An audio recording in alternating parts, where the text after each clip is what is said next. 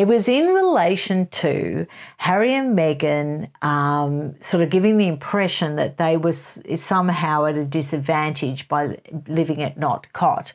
But the sentence I was talking about was when he was talking to the Queen on the phone, he said something. We discussed our housing situation with the palace and we'd been offered several properties. But each was too grand and they thought too expensive to renovate. They'd been offered several properties by the palace prior to him asking the Queen, and that's when she gave them Frogmore Cottage.